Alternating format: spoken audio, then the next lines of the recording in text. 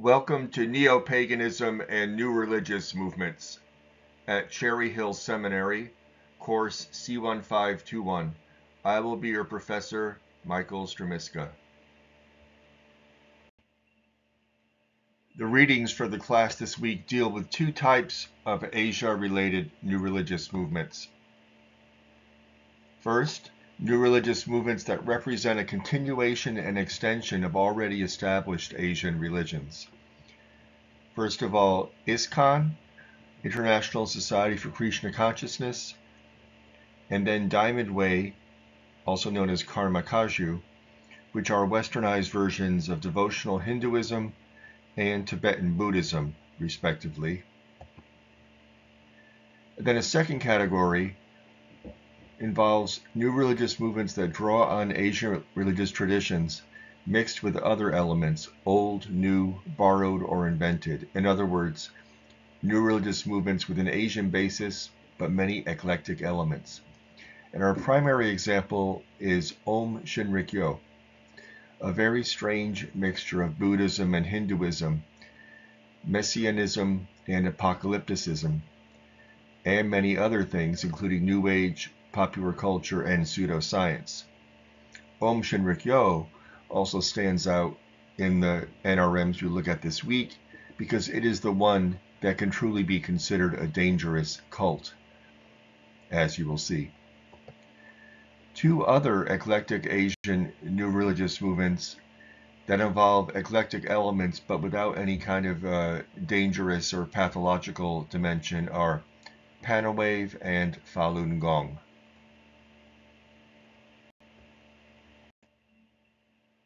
We'll start with Krishna, that is the International Society for Krishna Consciousness, often called the Hare Krishna movement, with reference to the Hare Krishna, Hare Rama chant used in the group.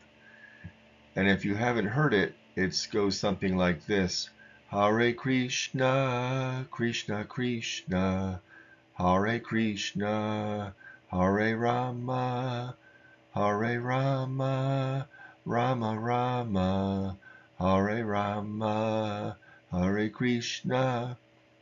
So it's a catchy little jingle, and devotees will sing and dance to this for hours and often march through the streets chanting this as a way to attract others and communicate the joyful spirit of this movement. ISKCON is a movement in which the leader is not in any doubt. The leader and founder was A.C. Bhaktivedanta Swami Prabhupada, and he lived from 1896 to 1977. That was his religious name. His born name was Abe Karan De, and he was born in Calcutta. And this future Swami, this future holy man, started life as a rather average person, a traditional family man who made his living as a pharmaceutical company employee, but someone who felt a spiritual calling and went on a spiritual path after meeting a guru in his 20s. He joined a Krishna-oriented sect of Gaudiya Vaishnavism, and Vaishnavism refers to worship of Vishnu. And you may not know Hindu mythology, but Krishna is considered a form of Vishnu. And this particular movement, this Gaudiya Vaishnavism, is based on a particular 15th century Hindu saint who preached a method of devotion to the god as a means towards spiritual development and salvation. It was in his old age, in the last 20 years or so of his life, that Prabhupada decided to undertake a mission to spread Krishna devotion to the world outside India, particularly to the West. And this started when he came to the USA in 1966 and gradually established ISKCON in New York City. So we might say that Hare Krishna religion starts with a New York state of mind. The Krishna movement got off to a roaring start in the 1960s. partially, no doubt, because it coincided with the rise of the counterculture and the non-materialistic, loving atmosphere projected by the Krishna movement, as well as the rising interest in India in the 1960s, no doubt helped its appeal. And by the time Prabhupada died in 1977, ISKCON was a great success, thriving in the USA and many other countries. Its outreach, with such elements as music, chanting, and sharing Indian food and culture, appealed to spiritually curious hippies and others, including one very important influencer of the time, the Beatle George Harrison, who helped promote ISKCON in various ways, including producing and performing in several songs that became worldwide hits that were versions of the Hare Krishna chant. ISKCON, or Krishna consciousness, the Hare Krishna movement, is centered on joyous devotion to Krishna through chanting, singing, dancing, with its most serious devotees living in ascetical communes. Prabhupada left instructions for ISKCON to continue with collective leadership, which became known as the GBC, the Governing Board Commission. However, in the decade after his death, splits and scandals involving the physical and sexual abuse of children and others in the movement rocked Krishna consciousness. But to the credit of Krishna consciousness, the movement managed to reform, to address some of these problems, and it has survived, and there have been no further such scandals in recent decades. The mythology and iconography of the Krishna movement centers on a sacred couple, Krishna the god and Radha, his partner and lover, who takes on the role in the religion as the symbol and, in a sense, the role model for all devotees of Krishna. And this involves an interesting gender-bending aspect, because in relation to Krishna, all of his worshippers, whether male or female, take on an essentially female role as the lover of Krishna. So it's an interesting dimension. The loving relationship between the two also has its darker side, because in the mythology and in the stories of Krishna and Radha, Radha often feels abandoned by Krishna, sad and lonely, because she can't always be with Krishna. And this is given a theological explanation in the Krishna religion, that the sadness and loneliness that Radha feels at being deprived of Krishna's companionship has a deeper meaning, a spiritual meaning, that we all at times feel cut off from God or from the greater spiritual reality and wish to be connected to it. But God, or the greater spiritual force, whatever you imagine a larger spiritual reality to be, is for everyone. It's not for one person to possess. So in this way, the Krishna religion weaves in this element of a romantic relationship between Krishna and Radha with a larger vision of spiritual reality in which we are all attempting to connect to the divine.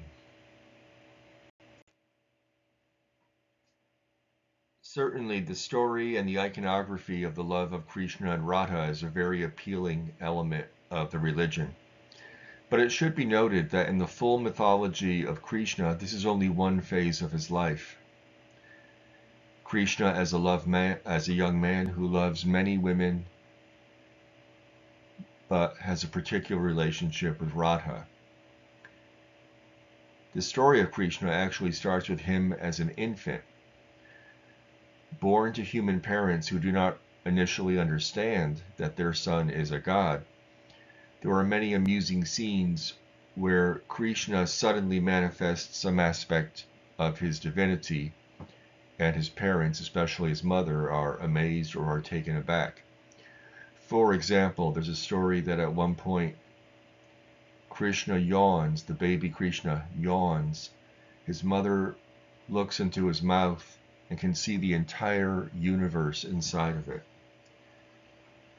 A rather unsettling moment, but she takes it in stride and carries on with her devotion to her child. There's another story where Krishna is out playing in a kind of sandbox area. Mother looks away, looks back, and a little pile of mud or sand that Krishna is playing with, and that he's holding up with his hand, actually becomes a massive mountain, and little baby Krishna is holding up a mountain. So there are many moments like this. And Krishna as the baby is another attractive factor for the Krishna religion. Now, the Krishna and Radha story comes a bit later in his mythological career, when he's become a young man and he's employed as a cowherd out wandering around the hillsides with the cows. And he has a flute that he plays, and when he plays the flute, it attracts women to him who want to be his lover. And one of these is Radha, who he develops this particularly close relationship with, but it's known that he has other lovers as well. And as I mentioned earlier, this is given this theological explanation that God, or Krishna, the higher divine principle, is something for everyone, not for any one person to possess exclusively. There's a third phase of Krishna's career where he is the advisor to a warrior prince on the edge of a great and terrible war. In this story, Krishna is in disguise as the chariot driver of the prince Arjuna, who's about to undertake this horrible war that forms the heart of the great Hindu epic, the Mahabharata. On the battlefield, Arjuna is seized with doubt as to whether it's worthwhile to conduct this war, and whether he wants to be involved in this awful violence and killing. Krishna advises him that according to the teachings of Hinduism, each person has their duty related to their caste identity. And since Arjuna is a Kshatriya, the caste of warriors, it is his duty to perform war, and that he should feel no guilt about it. Arjuna has many doubts, and the discussion between Krishna and Arjuna forms the text known as the Bhagavad Gita. Gita means song, Bhagavan is God, Bhagavad Gita is the song of God, or the song of the Lord. And Krishna goes through a number of different arguments to convince Arjuna to execute the war. And I won't go through all of that, but I'll mention one other, which is that he says to Arjuna, all mortal beings die and are reborn hundreds, thousands of times. The people you kill today will not really die, because they will be born again. And then another argument, Krishna says to Arjuna, you can consider all of this a sacrifice you are performing to me. And whatever you dedicate to me is not sinful. It is sacred. So Bhagavad Gita is a quite interesting text. It goes through a number of different arguments. And since in my graduate student days I was engaged in a deep study of Hinduism, I remember a professor of mine, Professor Narayana Rao, University of Wisconsin, saying in the impish way that he had about him, he said, the Bhagavad Gita is a text with many different points of view. You could pretty much use it to justify anything. You could use it to justify nonviolence. You could use it to justify violence. He said even the killer of Gandhi could use it to justify his assassination of Gandhi. So an interesting element here.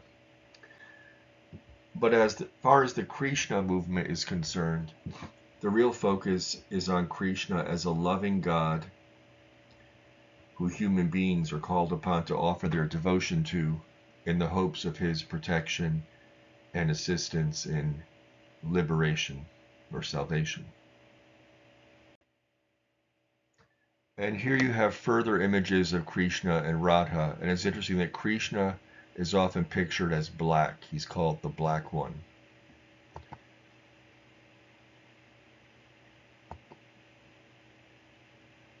But in more modern depictions, he's often, like other Hindu gods, portrayed as having light blue skin.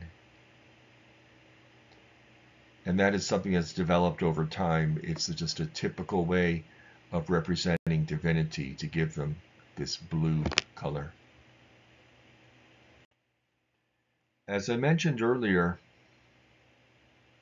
Prabhupada was initially a member of an Indian religious movement dedicated to the god Vishnu and worshipping Krishna within the context of Vishnu devotion. And then he went to America, to New York City, and formed Krishna consciousness as a movement. Now, this Krishna consciousness could therefore be seen as an American religion based on Indian traditions. But the whole thing came full circle because eventually Prabhupada and his followers went back to India and established Krishna consciousness as a major movement within India also. And the center of Krishna devotion and the Krishna movement in India is the city of Vrindavan. And this is sacred to Krishna followers because according to the mythology of Krishna, this was his birthplace when he had his human incarnation. So Vrindavan is quite holy to the Krishna movement, and there is a vast and beautiful Krishna temple there, from which you see a picture here.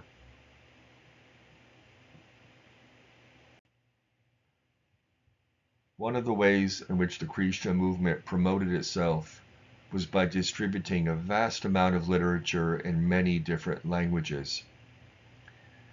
I did research on the Krishna movement and also the Tibetan Buddhist movement that we'll investigate briefly, the Diamond Way or Karma Kaju movement, in Lithuania when I was living there in 2005 and when I returned in 2009.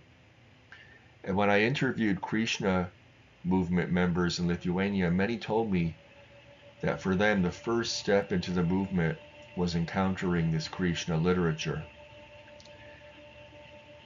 So the Krishna movement would raise money by selling books, selling flowers, selling other items in public places, and for a long time they were associated with airports. They were kind of synonymous with airports in the 70s and 80s, although that's died away now. But one of the things they would do was either sell or just offer for free these books about Krishna, including the Bhagavad Gita as well as other texts. And so this is actually a religion with a strong textual basis. And this worked very well for the Krishna movement. As mentioned before, the Beatle George Harrison was a major booster of the Krishna movement. And here you have clips of a couple videos of songs that he helped to produce for the Krishna movement that actually became international hits. So it was not at all a bad thing for the movement to basically have the Beatles working for them, or at least one Beatle, George Harrison. It should also be pointed out that in 1968, at Harrison's instigation, all of the Beatles went to India to spend time studying under a guru, Maharishi Mahesh Yogi, who was the founder of the Transcendental Meditation movement. Different from the Krishna movement, but nonetheless an Indian movement based on Indian traditions. And so the Beatles' travel to India was a major boost, not just for the Krishna movement, but for Indian religion and spirituality in general in the United States, in England, and indeed around the world. And in fact, when I researched Krishna movement in Lithuania, there were some older Krishna members who told me that in fact George Harrison's involvement with India and Krishna was one of the factors that caused them to become interested.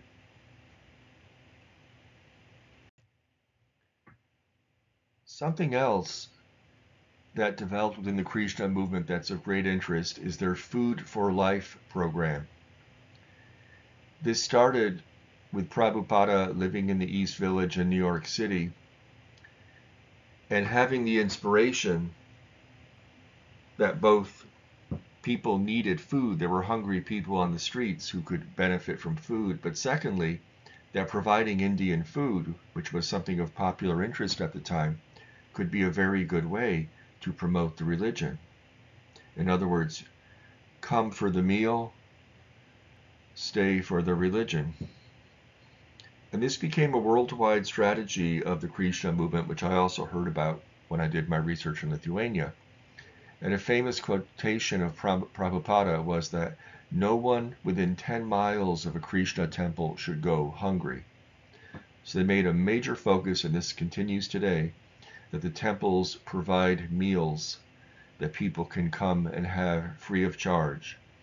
And of course, when they're having the meal, they're exposed to the whole ambiance of the Krishna movement, and then some may decide to join. But it's an example of a really quite wonderful philanthropic effort by a religion that has indeed a missionary element. It is, of course, hoping to convert people to the religion or interest them in the religion. But at the same time, it's simply an excellent philanthropic effort at feeding those who need food.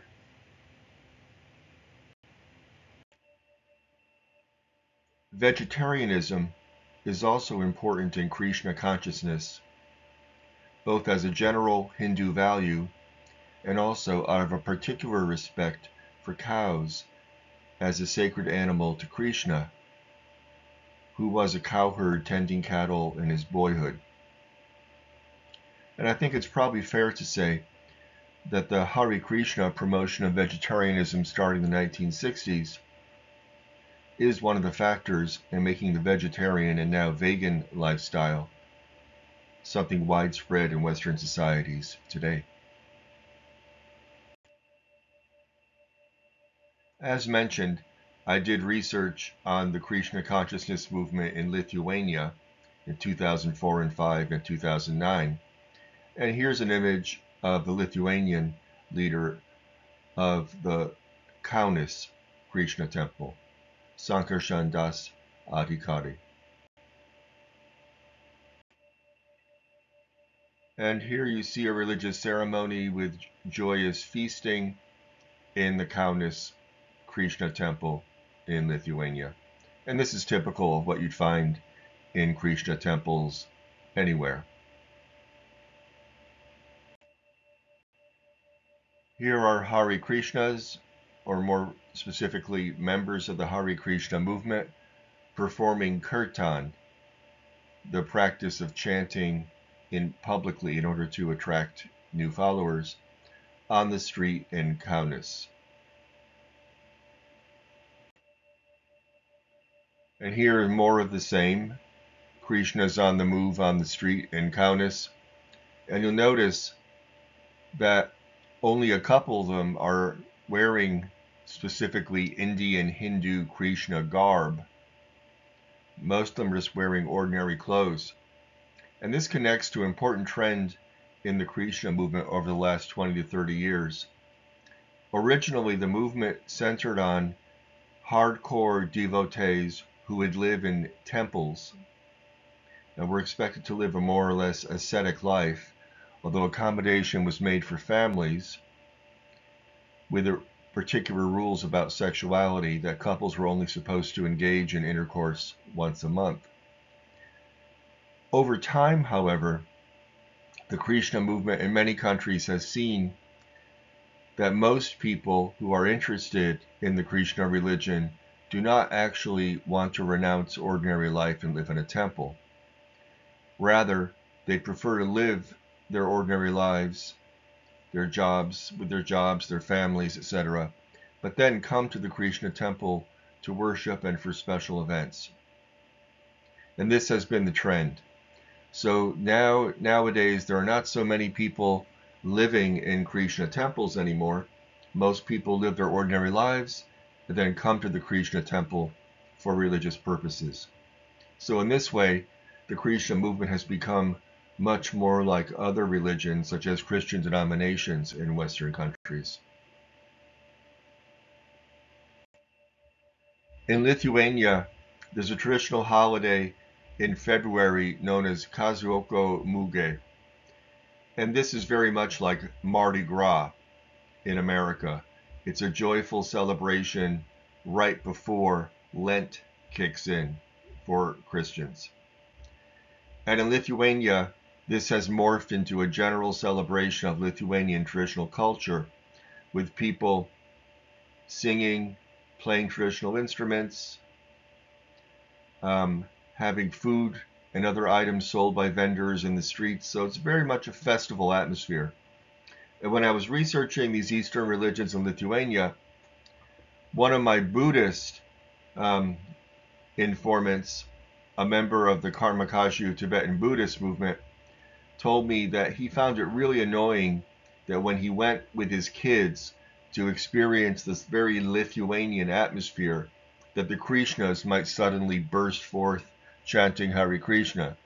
And he said he had no problem with the Krishnas doing their religion, but he didn't like them interrupting this very Lithuanian holiday.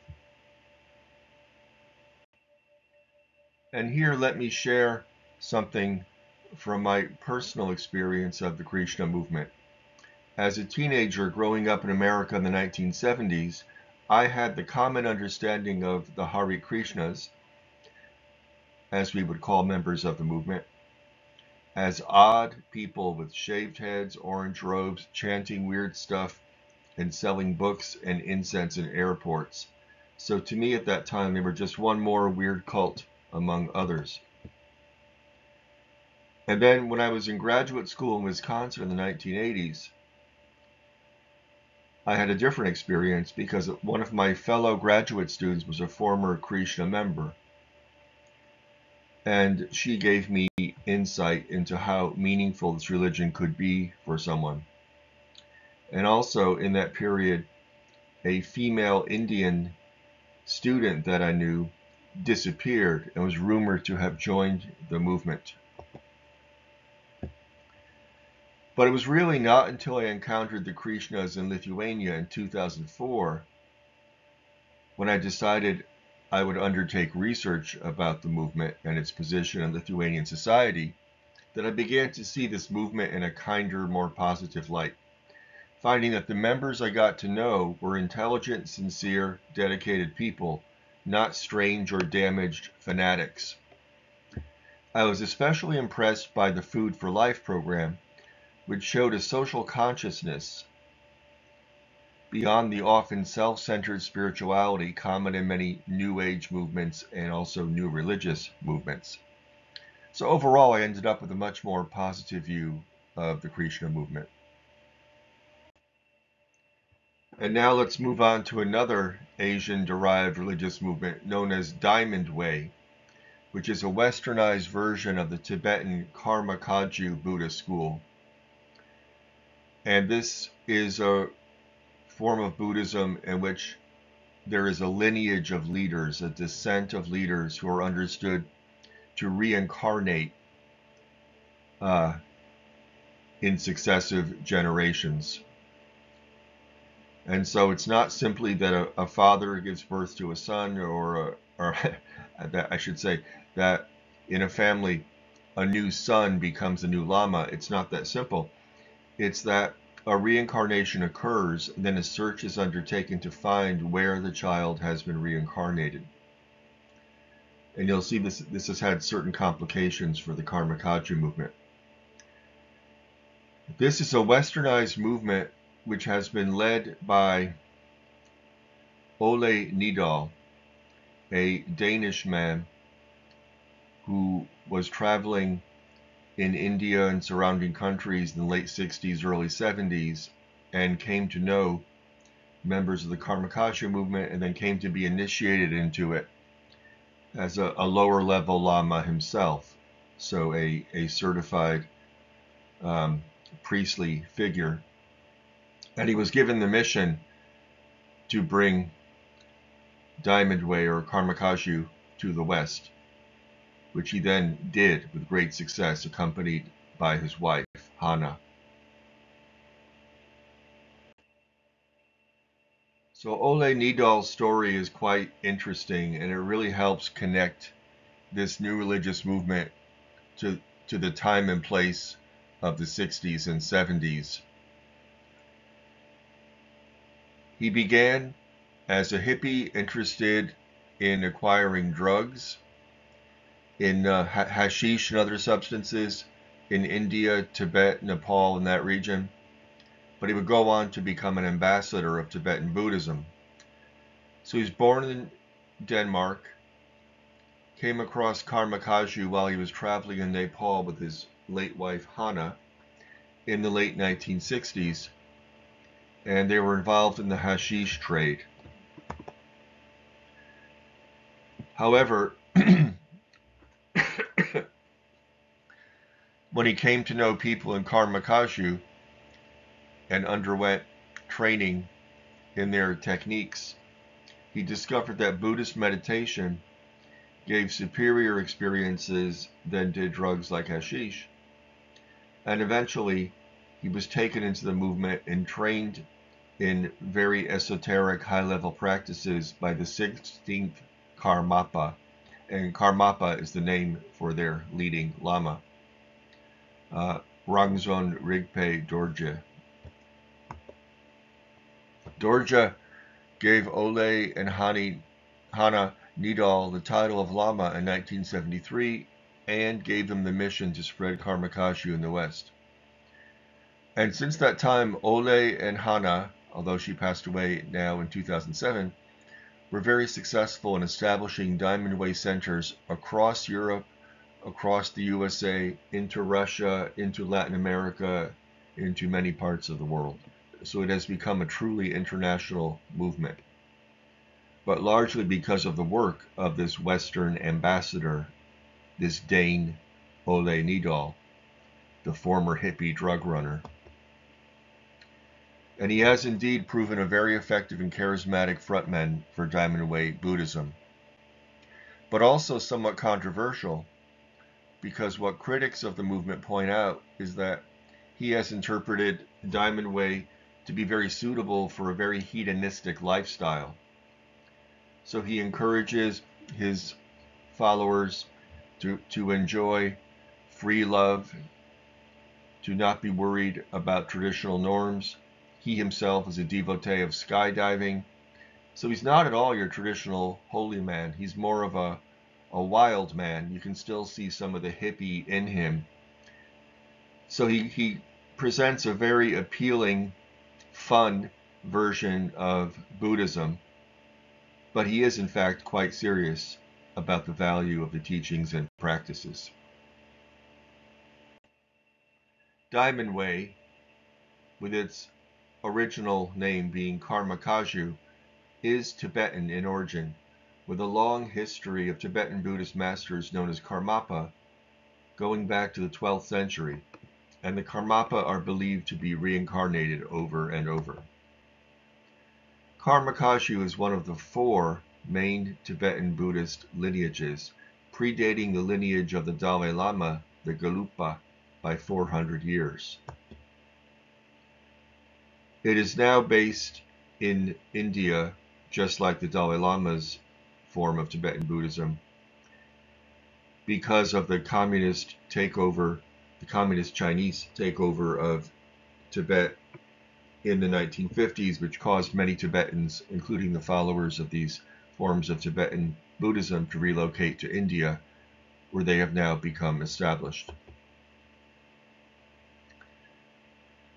So there are different levels of involvement among members of the movement. The lay devotees practice meditation, from chanting to visualization, and those who become more and more involved and dedicated may become monks. Lame Ole,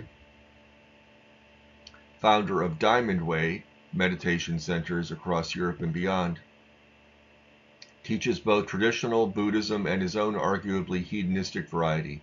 Sex no problem, asceticism not required. However, it is important to note that he was trained by quite ascetic, quite celibate Tibetan monks. So he represents kind of a stretching of the norms of Tibetan Buddhist monks and teachers, but there is in fact a strand of the Tibetan tradition that allows for unconventional leaders, so-called crazy monks. On this slide, I have text that comes from the Diamond Way movement itself. This is how Diamond Way presents itself.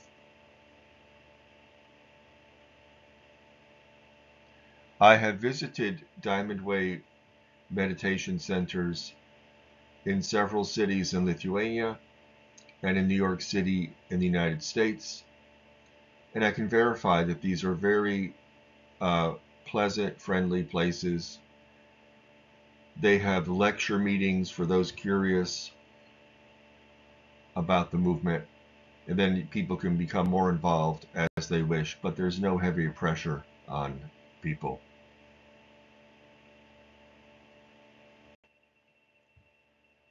Here is a list of Diamond Way centers in the United States. You can see that it really has spread widely across the country. And as I made this list a few years back, there are probably even more of these nowadays. It is indeed a very successful religious movement. There have been some controversies along the way. First of all, Lame Ole. His lifestyle, with frank acceptance of open sexual relationships and enjoyment of pleasures like driving race cars and skydiving, has caused some suspicion, although perhaps also added to his and Diamond Way's appeal. Ole has also joined forces with right-wing nationalistic Islamophobes in denouncing an Islam and seeking to keep it out of Europe. I had direct experience of this when I went to a Lama Ole lecture in New York City and found it quite jarring that he shifted from very pleasant, friendly chat about his early hippie adventures in Asia to suddenly fiercely denouncing Islam as an evil, dangerous religion. It just didn't seem to me in keeping with the overall Buddhist ethos. But the biggest controversy that the movement has faced is a disagreement over the identity of the reincarnation of the 16th Karmapa. And the 16th is the one who initiated Lama Ole.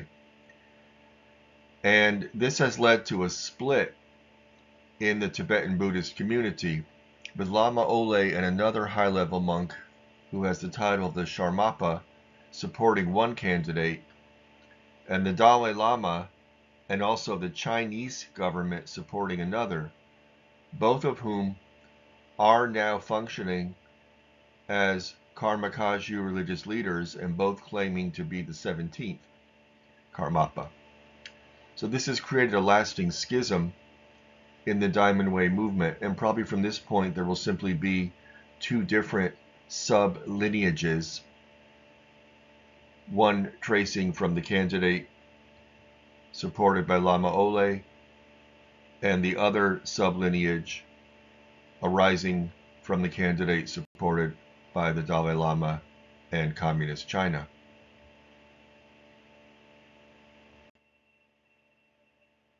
Lama Ole is an engaging writer. He's written numerous books that you can easily find.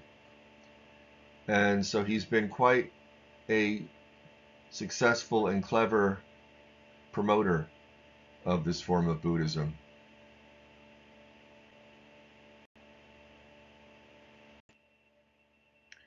And here you see photos of the 16th Karmapa, Rangchen Rigpe Dorje,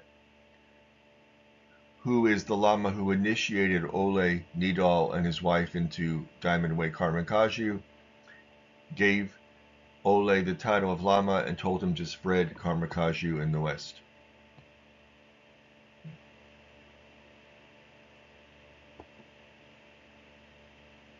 And he passed away in 1981.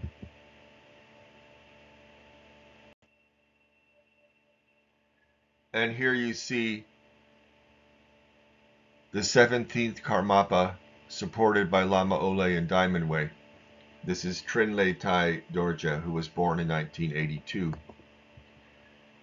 And some of the text here comes directly from the Diamond Way site.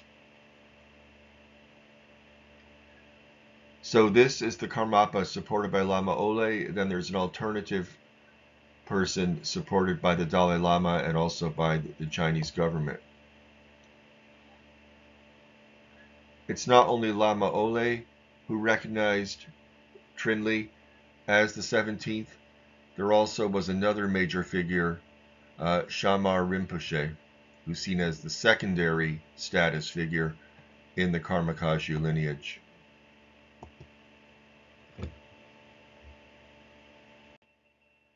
And here you see Ogyen Trinley Dorje, the other 17th Karmapa, supported by the Dalai Lama and the Chinese Communist government, opposed by Lama Ole and his International Diamond Way organization.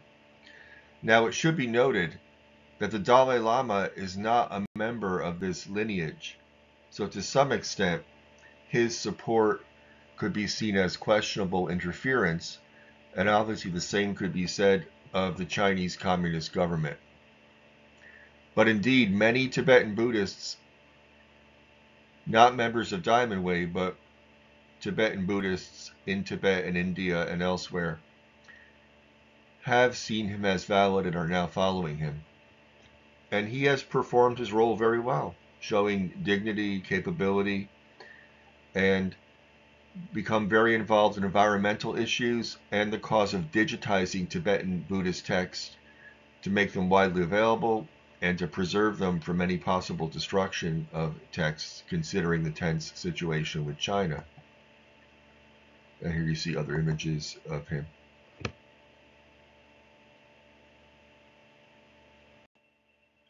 And here's a photo I took of Diamond Way Karma Kagyu members in Kaunas, Lithuania. If you look at the center of the picture, the young man with a brown hoodie, and there's a younger kid in front of him, that fellow is emerging as a real leader of this movement, and he's undertaken very serious Tibetan Buddhist training. So Karma Kagyu is alive and well in Lithuania. And here you have the entire Karmapa lineage with some explanation to the right.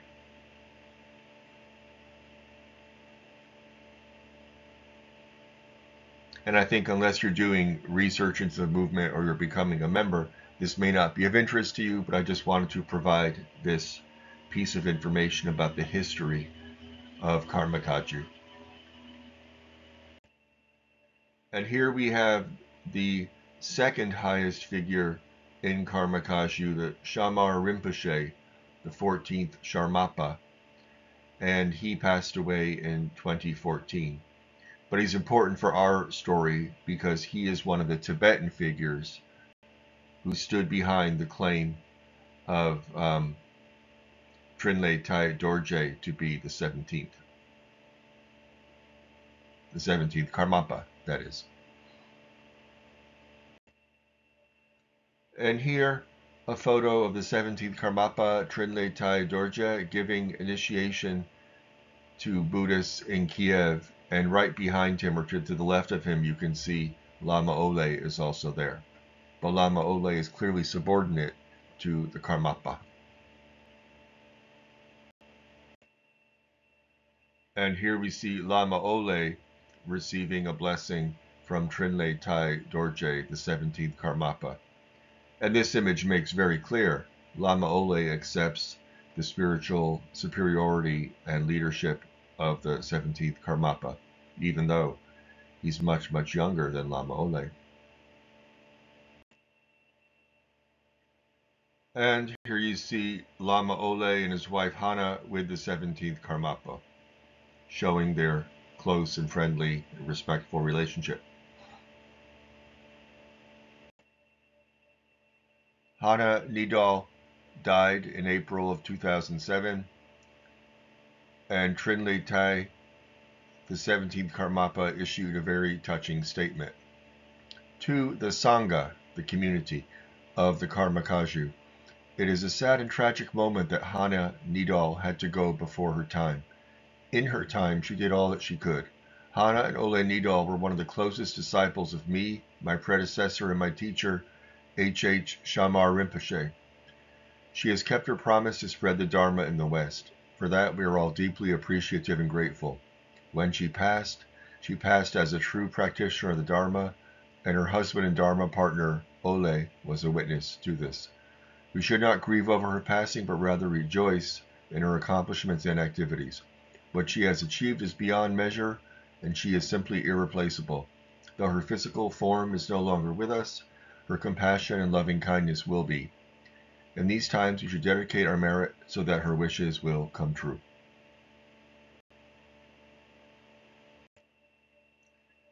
Here, let me share with you one of the conclusions of the article I wrote comparing Diamond Way and Krishna consciousness as religious movements. And the key point of difference I found is in their relationship to Asian cultural heritage. Diamond Way, Karmakaju, downplays its connection to Tibetan culture. Although it does not reject it, this heritage is seen as secondary to properly following the practices of Karmakaju, regardless of where they originated. Diamond Way centers have some Tibetan decoration, but mainly just some statues and pictures, which are minor aspects of the environment. They're not highly emphasized. So the way some Diamond Way practitioners explained it to me is that, yes, Karmakaju originated in Tibet, but that's no longer important. It's now part of the world. It belongs to all humanity. So the Tibetan origins are not very important anymore. What is important is the teachings, the practices. And one member described it to me as a kind of spiritual technology, a great spiritual technology that originated in Tibet, but is now a worldwide phenomenon.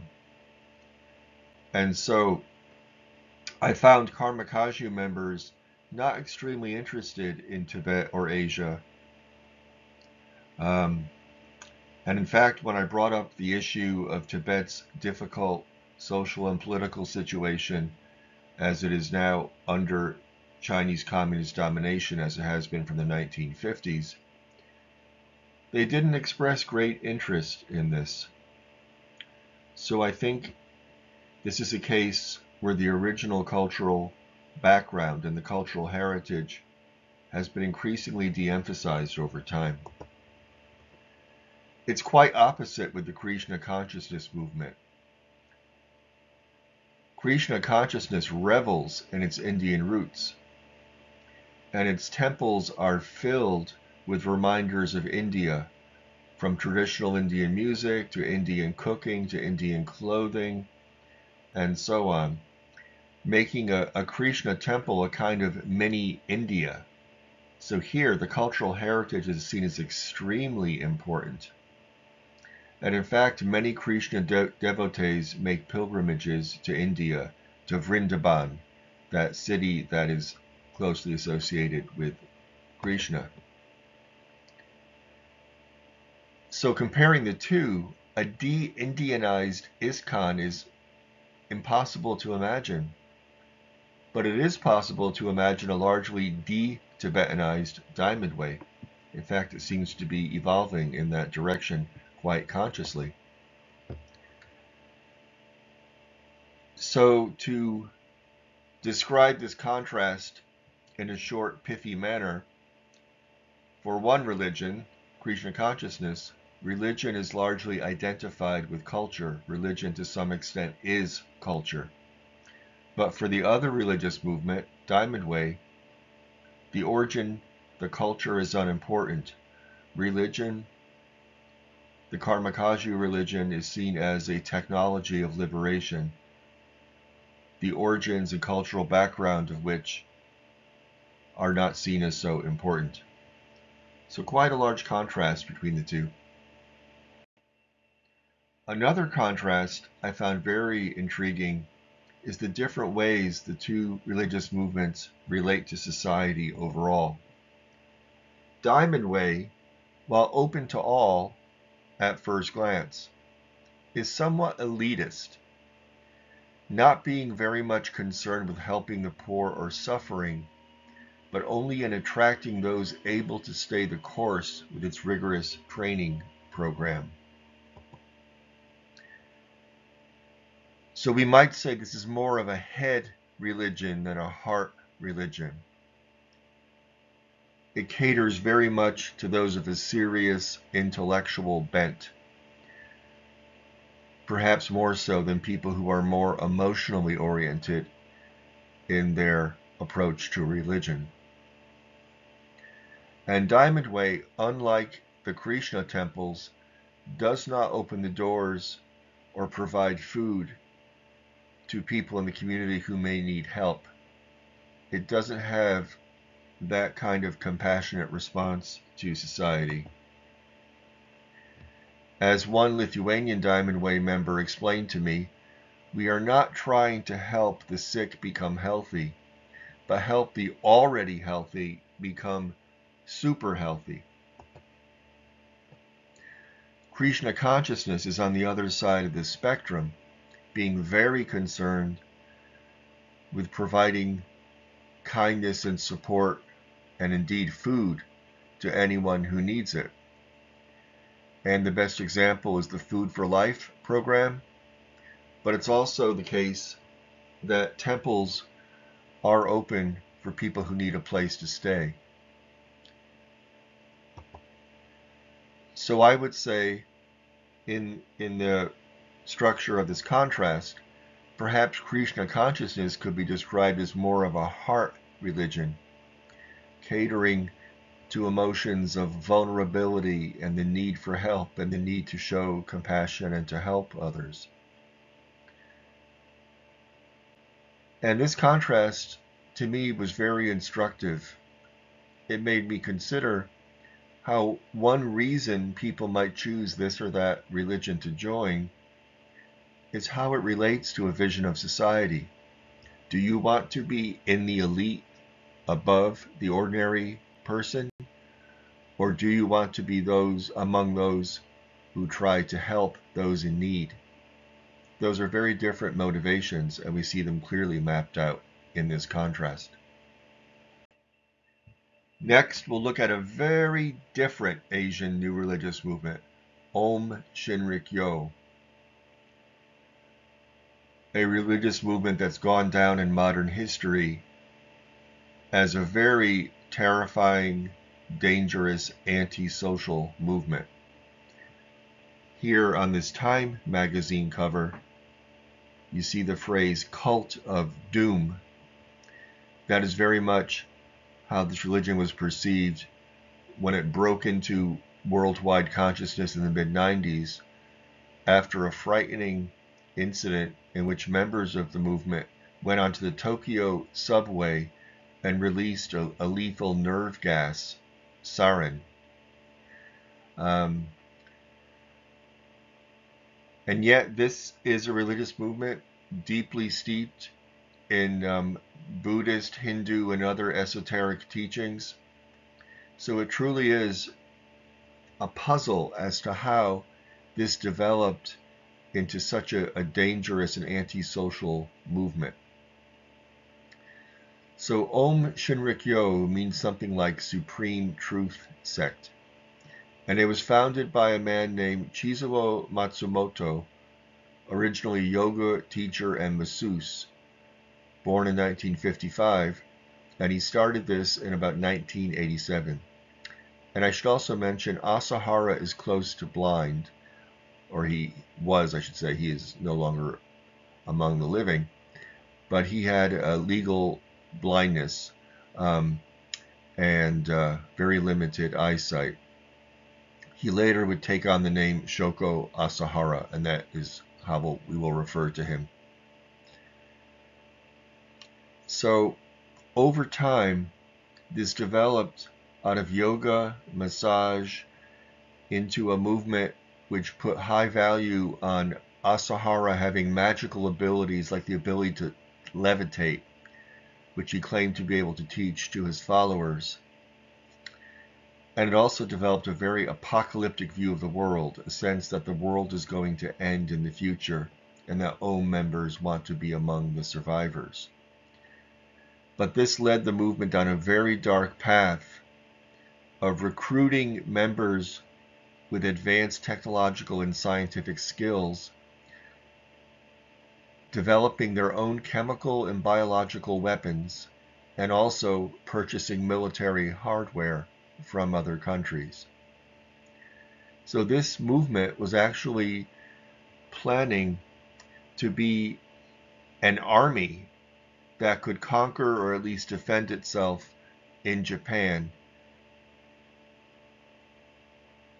in a time when it expected to see catastrophic events cause chaos in the world.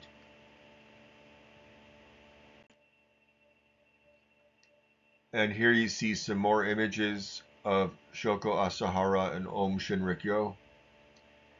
And we see that in its early stages, Om was simply a one among many Eastern-oriented Buddhist plus esoteric movements developing in Japan, a country that actually has been very fertile ground for new religious movements.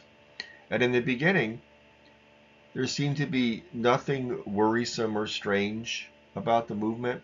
It was one of many such religious movements, and it gained government recognition in 1989, meaning it acquired legal status to function as a religion. And Shoko Asahara was very successful in recruiting followers, and the movement grew rapidly and became rather wealthy. It amassed a lot of resources. It invested in various kinds of businesses that it could run tax-free and with minimal regulation because of Japanese laws that try to prevent government interference with religion. Om appealed to highly educated but also rather alienated people. To put it in crude contemporary terms, we might say it appealed to antisocial geeks with high levels of knowledge in technical and scientific fields. So Shoko Asahara also had a message which was very appealing to people in realms of science and technology, and obviously valuing their entrance into the religion, which ultimately led to these very negative aspects of developing weapons of various sorts. So with his, shall we say, army of techno geeks, Om was very successful in developing biological and chemical weapons, and then with the financial resources it had amassed, it could invest in actual military hardware, things like attack helicopters and missiles. As to the teachings and practices of this religious movement, Shoko Asahara blended Buddhism, Hinduism, yoga, and pseudoscience to create a modern-seeming, scientific-appearing religion, putting him as the center, as the guru, identified with the Hindu god Shiva. And incidentally, in Hindu mythology, Shiva is the destroyer who brings about the destruction of the world at the end of very long cycles, with the understanding the world will then be reborn again.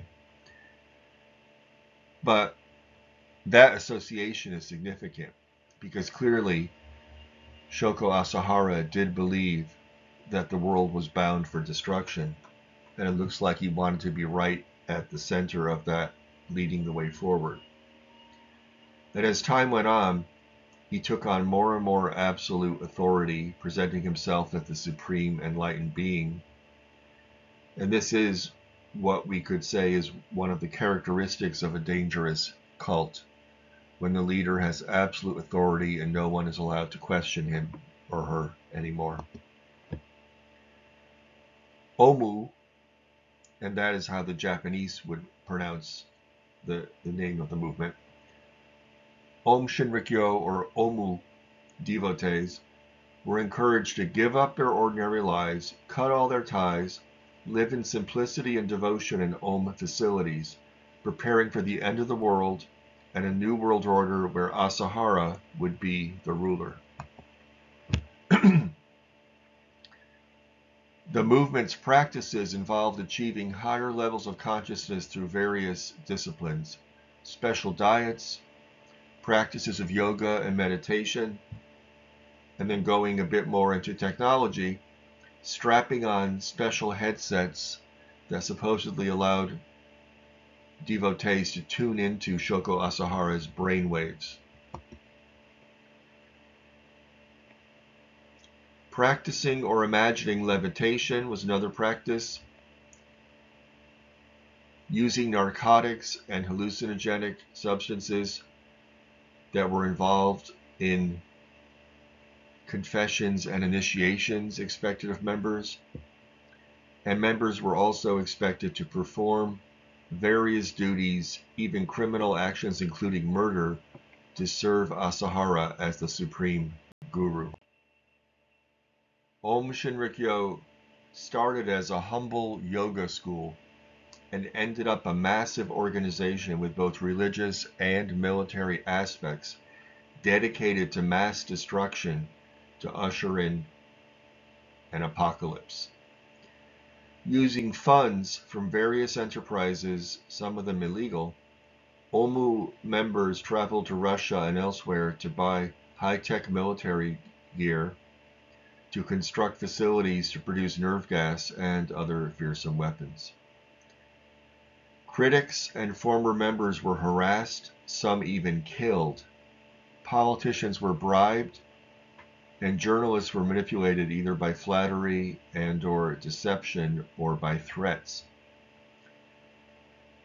And then it all came to a head on March 20th, 1995, when Om members released sarin nerve gas on the Tokyo subway, sickening many and killing more than a dozen Japanese. A planned second chemical attack would have killed even more people, possibly thousands, but fortunately it failed. Here you see images from that awful day in 1995 when Om members released sarin nerve gas on the Tokyo subway. You see the people falling down, stricken, covering their mouths, trying to avoid the nerve gas. You see the public officials and medical staff in hazmat suits and people being carted off into ambulances. As modern Japan post-World War II has been an extremely peaceful, orderly society, this event was extremely shocking and disturbing. And needless to say, after this day in 1995, there was little love toward Om Shinrikyo across Japanese society. Although, as stated before, Japanese law tends to protect religions from overmuch interference by government authorities, after the Tokyo subway attack, the gloves were off. Police and other authorities came down really hard on Om, raiding their facilities, discovering their weapon production equipment, and Asahara and his top lieutenants were all arrested by 1996. When he was finally put on trial, Asahara refused to speak and remained totally silent throughout the proceedings. He was convicted of murder and other crimes in 2004 and sentenced to death. And Japan like the United States and few other industrialized countries today, still has a death penalty. Shoko Asahara's execution was long delayed while various investigations of Ohm continued, but it was finally carried out on July 6, 2018. This was not the end of Ohm. Ohm continues in a modified form renamed as Aleph.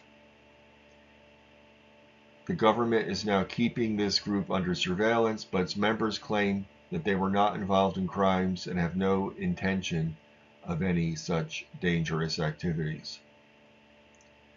Because of Ohm Shinrikyo, new anti-cult laws have been passed in Japan and other countries.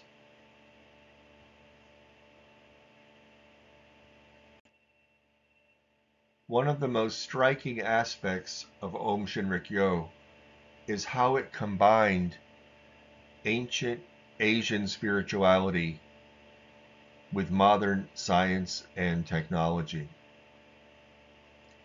So a very curious blend. And clearly, for those who became members, it was an intoxicating, powerful, compelling mixture of ideas that could motivate them to perform extreme actions, including murder. And here one more image of Shoko Asahara and Ohm Shinrikyo. And it's worth noting that its members included very high-level, highly educated people. And it's a good reminder that in matters of religion, high intelligence, high education do not mean that people will not become in religions that others might find very strange or disturbing. Let me add a personal note about Ohm Shinrikyo.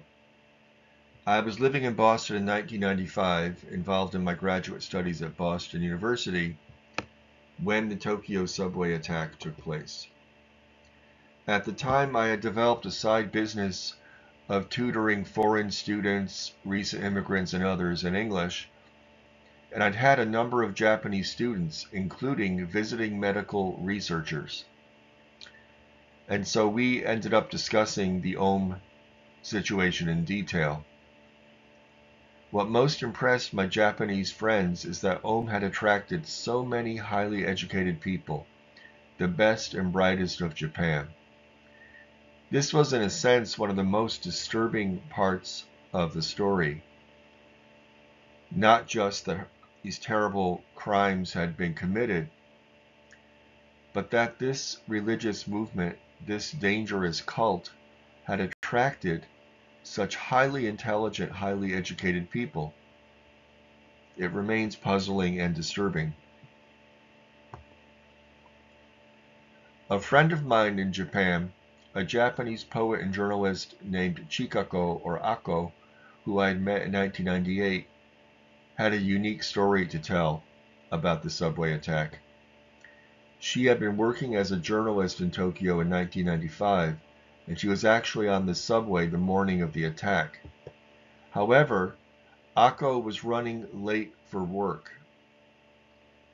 And when all this commotion began around her, all she was thinking is, oh no, I'm going to be late for work. And she was so focused on that she completely missed the importance of what was happening around her. She just wanted to get past it and get to work.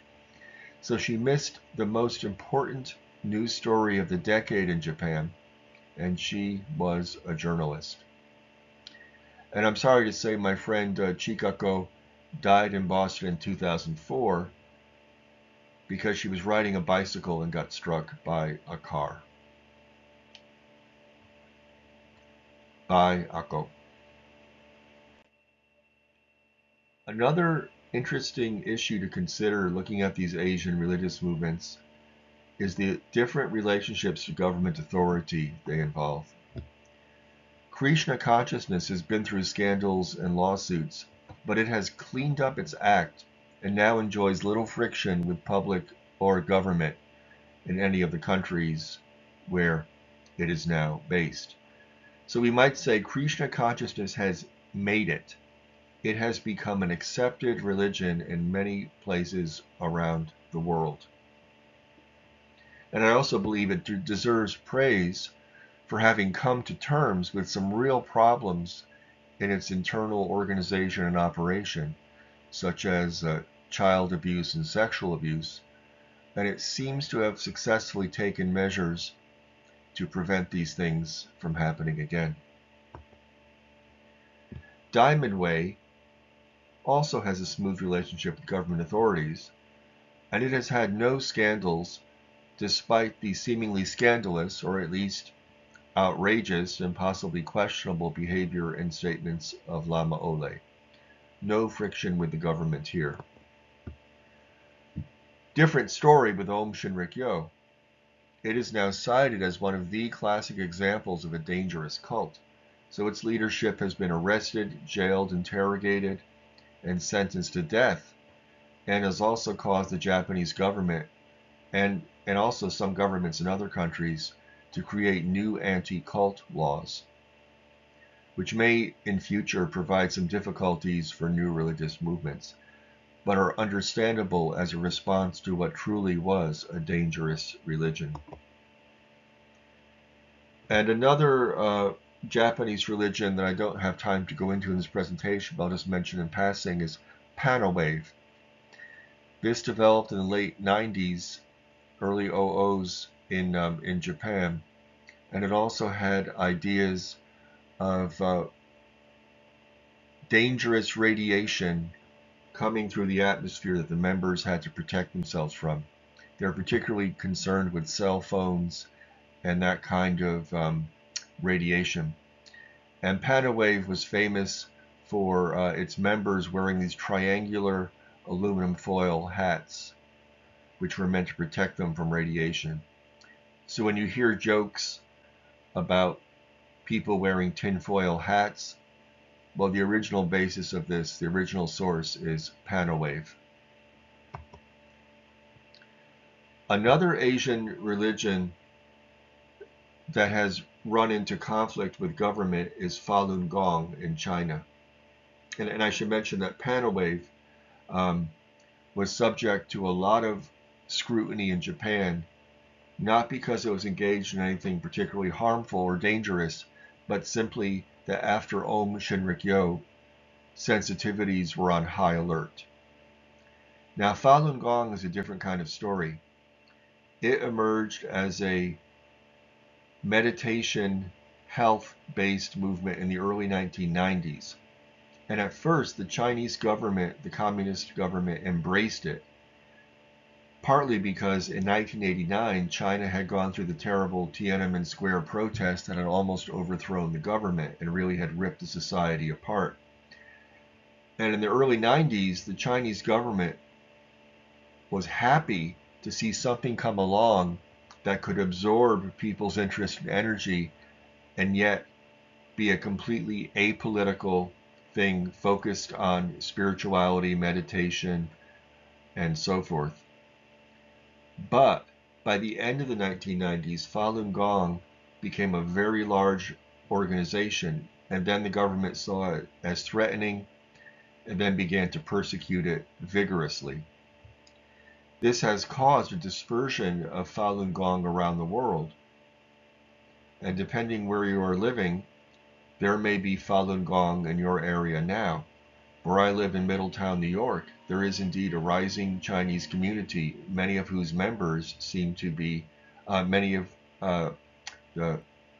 these people of which seem to be members of Falun Gong. So Asian religions have had their clashes with authority, and other times have been able to coexist quite peacefully without any problems. So now, let me ask, what do you think about these Asian-derived or Asian-based new religious movements? How do you see the appeal of these different groups, and do any of them appeal to you? What do you see as the pros and cons of these movements, either inside themselves or for society overall?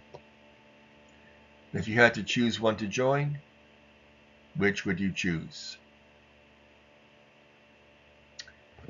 And that's where I will stop this lecture. I hope you enjoy the readings and find these religions interesting to learn about.